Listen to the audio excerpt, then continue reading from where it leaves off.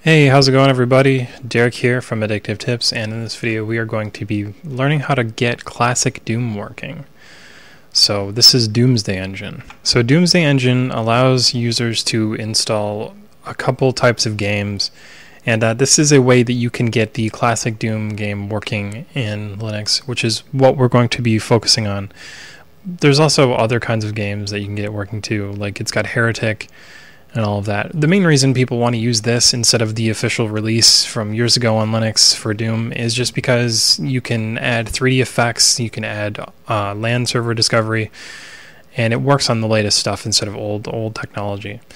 So to get started, you're going to want to go to the article, or you can click the download button up here, and you're going to want to download the deb package. Now in my article I show you the command line way of doing it.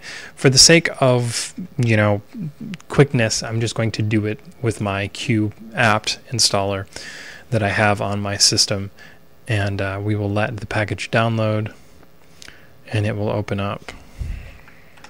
Alright, so now that my package is downloaded, I can install the app. And I should say really quick, if you use gdebi or Q-apt, it's going to tell you an older version is available in the software channel. I really don't agree with that. I want new features, and it's not like it's going to break. The developers wouldn't release something that wasn't steady and ready to go. I get why they do that, but just ignore that warning if you see that. Anyways, once you get there, you can click the install button, enter your password, and the engine will install on all of the stuff that it needs. Then you click the close button, look for Doomsday Engine in your program. Don't launch shell, make sure you launch 2. It'll say Doomsday 2. And once you start this up, it's gonna seem like there's nothing there and there's no game, and that's just because we don't have this set up for the games working yet. We have to set up the WAD files, and we're going to do that by opening up a terminal. We can clear all these old commands out of the way. Exit root. You don't want to be in root for this. And the first thing we need to do is we need to make a WADs folder. So do this command here. I will zoom in. Make dir-p and then WADs. You'll then need to use the wget downloading tool to grab the latest version of the shareware Doom. Now what shareware means is that this is free to download and free to use. There's no licensing problems at all. It's okay to grab. And we can then move Doom 1 into our WADs folder because I forgot to do that. Then just do unzip and then Doom 1.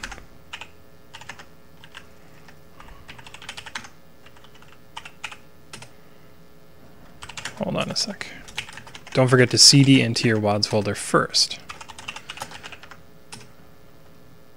Okay, so if we ls right here, we can see the doom1.wad is there. We can also remove the doom zip folder, clear this all out, and we just have the WAD.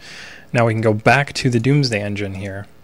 Select the iWAD folder. Now this is where we go and we tell the program where our games are. So our game folder is right here. We click select. So now it sees Doom shareware and we can play Doom. And if we had Heretic registered or Heretic shareware, or the registered retail version of Doom 1, 2, Ultimate Doom, Final Doom, or any of these Hexen games as well, you could play that as well. We're focusing on the Doom shareware. And you just click the play button, and it's going to let you play Doom like pretty much, just like a regular video game. It's that straightforward. So let's test it out. So yep, we are now playing Doom on Linux. Yeah, and that's that. Let's go over here really quick.